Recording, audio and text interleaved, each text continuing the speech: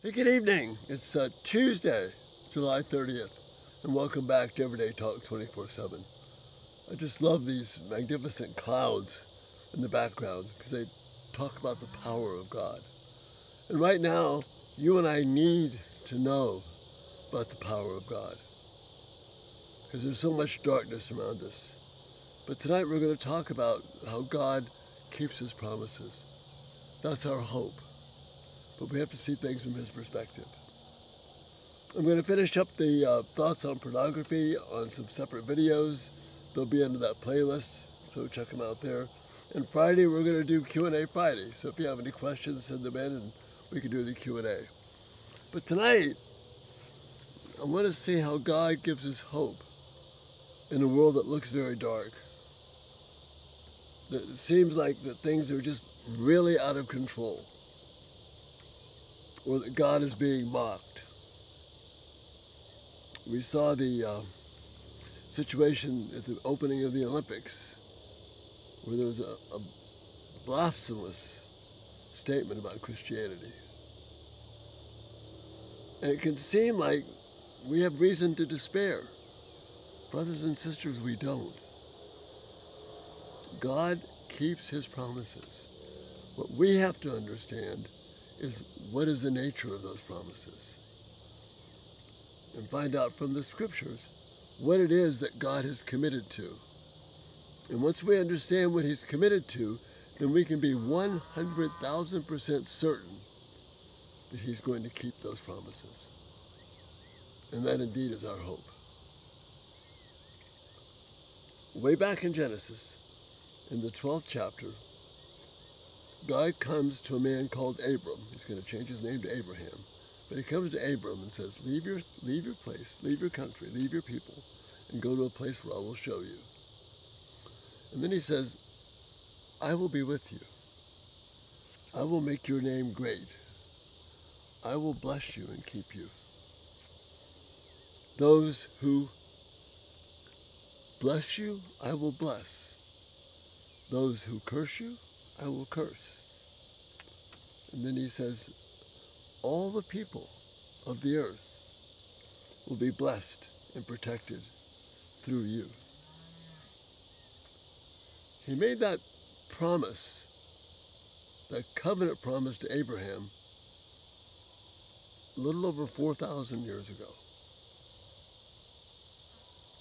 But that's how the world has operated since then. God is committed to his people. Abraham is a symbol of faith. He's not a national symbol. Remember, this is happening 400 years before Moses and the formal inauguration of the land of Israel. This is 400 years before that.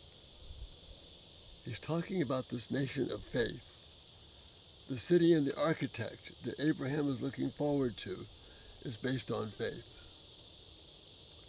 And God is committed to bless his people of faith and curse those who are against the people of faith. And that through the people of faith, following Abraham, he's going to bless the entire world.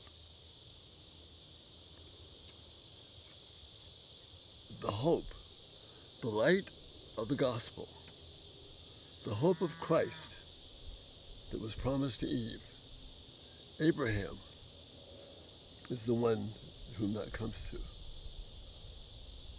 And you and I can have encouragement in that way. So all of world history, as it's unfolded, has not unfolded along national lines, along political lines.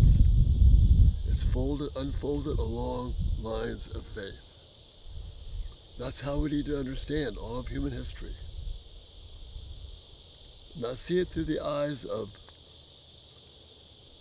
politics, nations, geography, but through the eyes of faith that God is blessing. It's faith that crashes through all the boundaries. People can set up all the borders they want. Faith breaks through. That's how human history is unfolding right now. So when we see the dark things around us in our culture, we tend to get discouraged. But that's why we need to look through eyes of faith. Not through the eyes of politics, not through the eyes of how things are going in our country. That's important. But God is committed to blessing the people of faith that who are indeed the children of Abraham. That's how he's organizing all of human history. Daniel picks up on the same theme some probably 1,500 years after Abraham. And he's been carried off to a foreign country. And it appears as though that the Babylonians and Nebuchadnezzar are in control. They're not. Listen to what Daniel says in chapter 2 of his book. Daniel praised the God of the heavens and declared, "May the name of God be praised forever and ever. For wisdom and power belong to him. He changes the times and seasons. He removes kings and establishes kings. He gives wisdom to the wise and knowledge to those who have understanding." Appreciate the cow. He reveals the deep hidden things. Page second. He reveals the deep hidden things. He knows what is in the darkness, and light dwells with him. This is amazing. God is the one who has control over the affairs of people, pandemics, powers, people who think that they can overthrow God and rewrite the way people live. Put your trust in God. Rest in peace during these dramatic upside-down moments, the moments we're going through right now. Know that even in these uncertain times, God is faithfully keeping his promise to bring blessing to the families of the earth, particularly to the families of faith connected to Abraham. That's our hope. That's where our security is. Taking this from a chapter in my little book, When Life Turns Upside Down, wrote it to be an encouragement to us in these uncertain times. But they're not uncertain to God, only to us. We need to hang on to those words given to Abram 4,000 years ago.